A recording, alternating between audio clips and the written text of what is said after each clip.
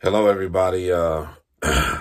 Woke up in my hotel in Seattle this morning and to the news that Barry Morphew was arrested. And as you guys know, I've pretty much stayed away from this case when we're dealing with uh, hot new cases such as this, that there are very few details. I don't update unless something really big happens. Then I'll do an update. But I listen to all of the smaller details that other people report on. And I think it was Mother's Day last year that Susan Morphew went missing in Colorado. It was Chaffee County. I'm sorry if I get the pronunciation wrong. But it was in Colorado when she went missing on Mother's Day. And today, her husband was arrested for first-degree murder. Wow. On the case. And you know the suspicious things that you see? I think there's a couple things that stood out to me. He wasn't involved in any of the searches, had a shotgun keeping people away, reports of him smelling like bleach, and reports of him, someone said he had a bunch of insurance letters.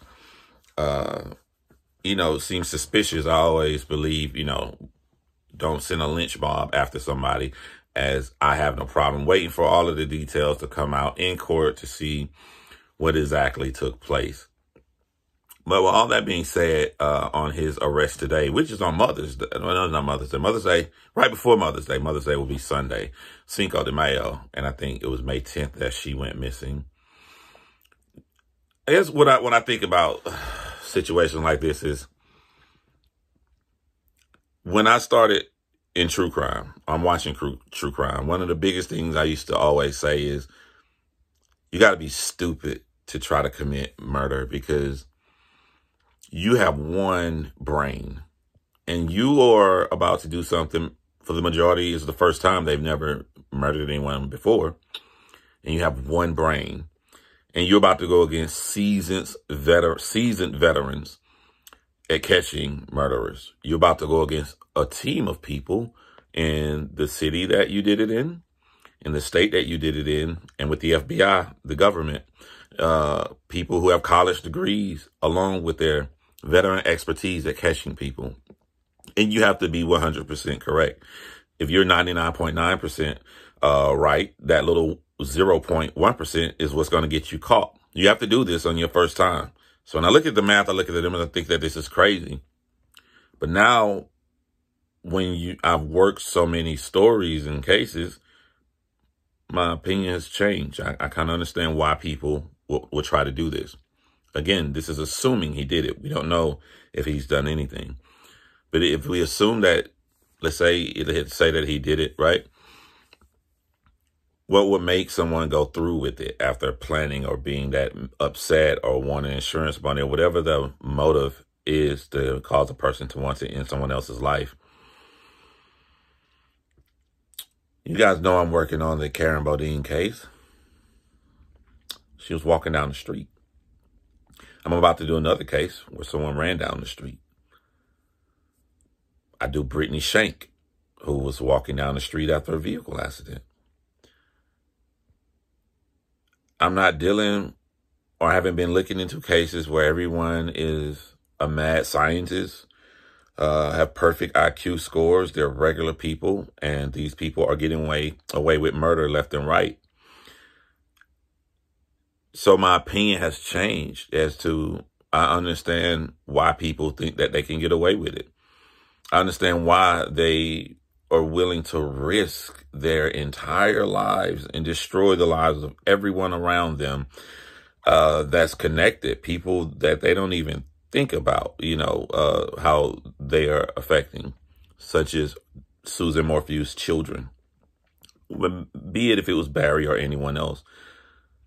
We live in a very, very crazy world, because Susan allegedly was either left at home or on or I think riding a bike or exercising that morning. The point being, allegedly she was alone, and all these people are alone, and things happen to them and they lose their life. You got to be careful out here in these streets. I don't think that you can afford to think, oh, this is the stuff that happens in the movies. I think you should think that this can happen to you. If, you know, if this was a domestic situation and you're in some kind of relationship trouble where you think he a little crazy, but I don't think he'll be that crazy. Probably every wife who thought the same thing you did that lost their life felt the same way. Or maybe he a little crazy, but he ain't that. He's not going to go through with it that way. You got to protect yourselves. You know, I used to feel bad. I used to feel like I'm kind of sexist because I get afraid to see women jogging at night. And I don't worry. I always worry. Like if you jog at night, I'm very, very paranoid and scared for a woman. I feel that way unapologetically now. I don't care who feelings it hurt. I just don't. We live in a crazy, horrible world. If you look into the details and the things, I'm not going to give out any names or whatever, but someone recently told me that in the case in Texas with the mother Regan, her baby was taken out of her stomach because she trusted someone on Facebook. The media is trying to say they were close friends. They weren't close friends. They liked each other, went out on a couple little friend-like dates, but they weren't close friends. She was a photographer at her wedding. And Taylor went to her home and cut the baby out and killed her. And I now know the brutal details that the public don't know about that bloody room. I now know that this baby was cut. It was cut. And I'm going to correct my word. I'm not going to say I know. I'm going to say I was told from credible people that the baby was cut. I was told how Taylor had the placenta down her pants when the cops pulled her over to make it look like she gave birth. We live in a crazy world. And you better stop thinking stuff can't happen to you. And you guys better protect yourselves out there. Driving on these long roads all the way through Oregon, through Washington and stuff, and just seeing as I'm driving, I'm like, oh, here's Highway 20 where all those murders happen from the serial killer.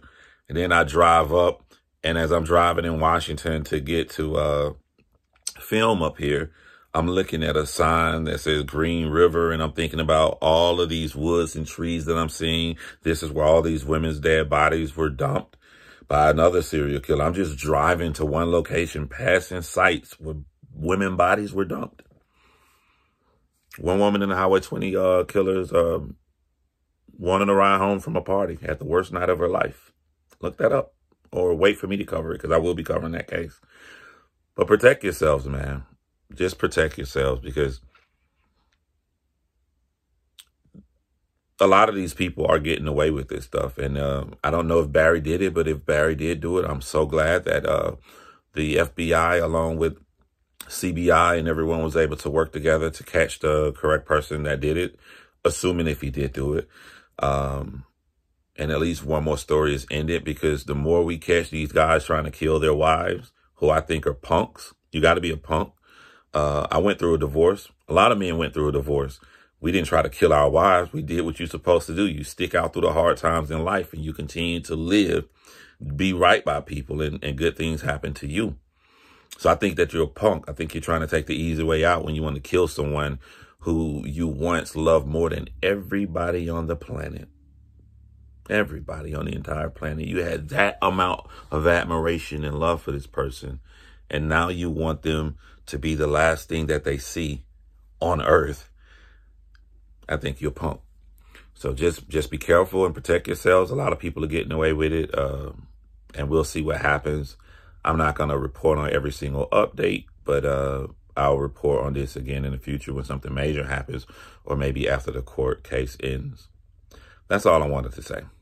You guys enjoy your day. I'm about to take this long drive home.